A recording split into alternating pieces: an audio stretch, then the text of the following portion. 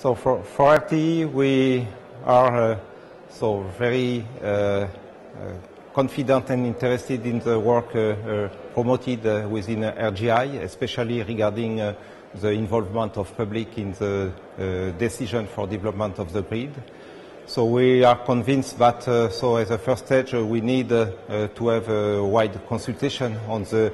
network development plan, and this is what we have initiated at RTE in France. And regarding so the project, we think that the project must be co-constructed, co-built with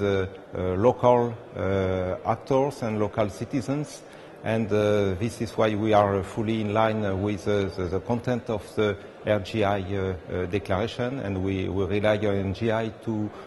to exchange on best practices and to learn from the others in order to have the possibility to have an efficient consultation of our stakeholders and of the public, and to make a common understanding of about what we are doing, what we want to do, and finally to also to learn what are the concerns of the populations.